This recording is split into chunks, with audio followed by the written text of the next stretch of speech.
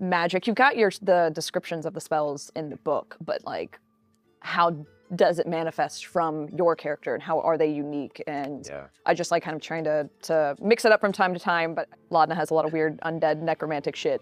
I mean, we had Fjord too in campaign 2 with all those eldritch blasts, but Laudna's wanting Laudna's eldritch blasts to look and feel a lot different from Fjord's.